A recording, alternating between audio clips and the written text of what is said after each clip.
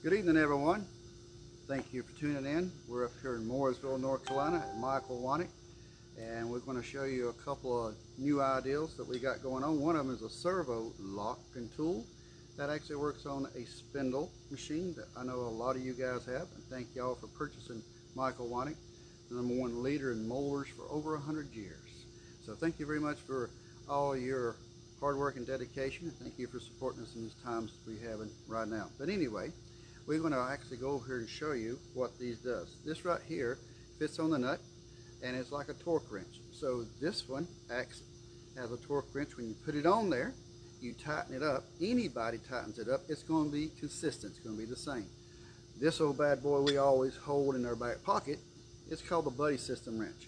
Sometimes you got to get a buddy close to you to get the cutter heads off of there because it's real tight. And you know, in today's we're living in today, you really can't get a buddy within 6 feet of you. So we're going to try to restrain from doing those things.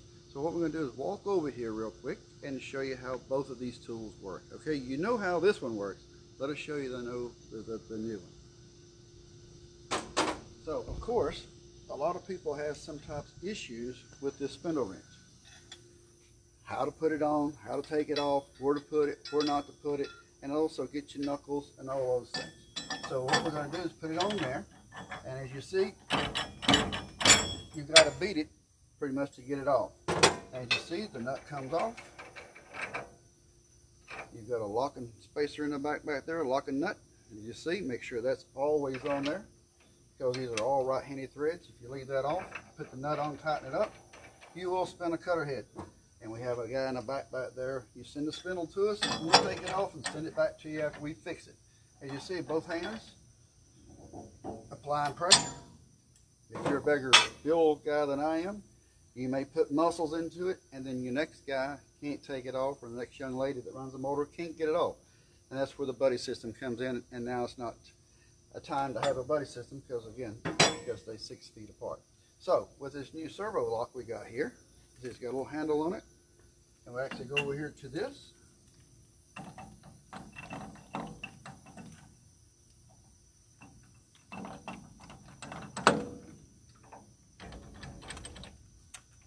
And it comes off.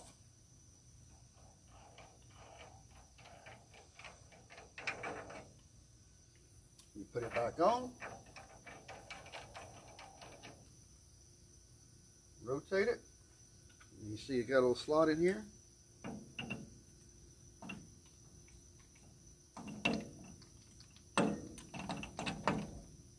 One, two, three. It's clicked. It's locked. It's good to go. So now you can compare which one you like to have, the new style or the old style. And this works pretty much on all spindle machines. And if for whatever reason you get one of these and down the road it's not working properly, you send it back to us here at Weinig in Mooresville, and we'll take it back there. We'll actually kind of recalibrate it for you and send it back to you so you'll have it back on your shelf ready to go. And again, that's what we do here. Like I said, this here has been around forever. It's a good tool. And also, down the road, people have been known to lock spindle nuts and everything else with it. So this way, you'll have less breakage with those guys that choose to use it as a hammer. So this right here works really well. Take the hammer away from the guys. Spend less money on spare parts. It is what it is. We'd love to send them to you, but if you don't have to, don't do it. Keep your machine maintained, keep it properly running, and you'll be making money at the end of the day. And again, we thank you again for joining in live here at Weinig, North Carolina. And this too will pass that we're going through, and we'll get through it together.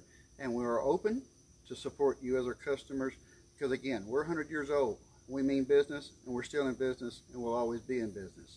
So thank you for your support today, and I hope you have a wonderful and blessed day.